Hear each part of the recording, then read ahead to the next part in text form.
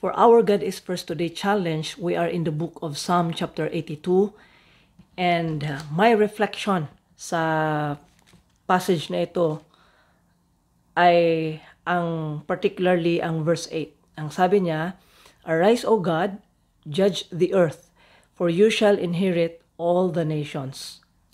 Sabi ni MacArthur sa kanyang commentary sa verse 8, the psalmist prayerfully anticipates the future when God will set up His kingdom and restore order and perfect justice to a sin-cursed world.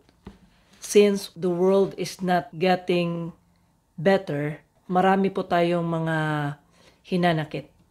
And we are not all Christians, but there are Christians who are indifferent sa ating government dahil sa hindi magandang pamamahala.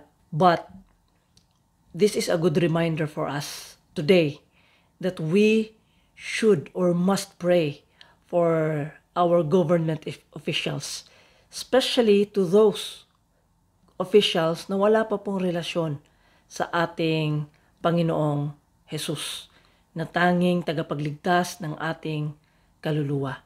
Nawa po'y tayong mga mananampalataya, ipanalangin po natin ang ating mga opisyales. We may don't agree everything sa ating government, but we are commended to submit and above all to pray for their salvation. Christians, nawa po tayo mag-grow sa ating pananampalataya sa Panginoon.